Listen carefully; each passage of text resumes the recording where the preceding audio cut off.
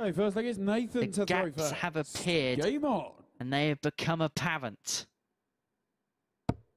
Yeah, it's looking very interesting, isn't it, between the top three.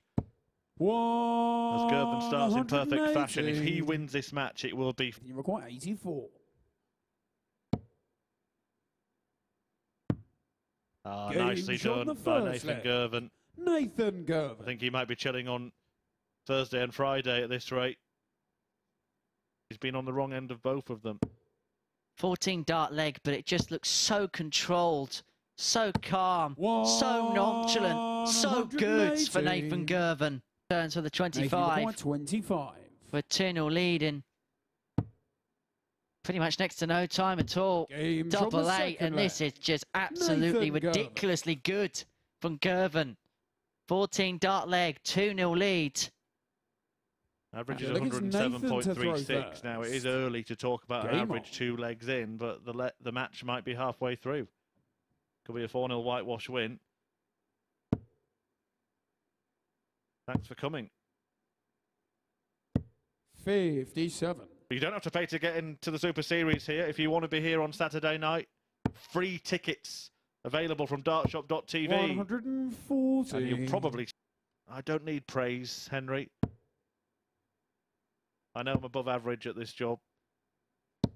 And Nathan Girvan's above average in the darting stakes. The first 2 legs. He could better that by completing this combo. Double 8 to do so. Delightful darting. Dreamy darting. Nathan Girvan. Spectacular from the Scot, who's now averaging 112.72 after that dozen dart leg. And the average may not even end up as 100 for Nathan Girvan, but it is still a spectacular showing from the Scot.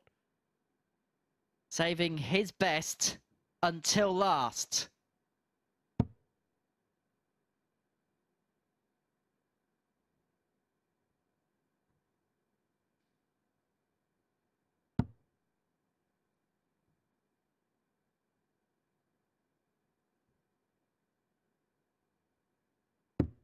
And Girvan will be the man to beat on the final day of Group A here at the Super Series. He will go top of the table overnight, no matter what, and he's done it in some style. An average of 98.5. It was well above the ton for huge swathes of that game. 4 out of 6 on the doubles, a 1-2-4 high checkout. It was superb. It was stupendous. It was simply sublime for Nathan Girvan.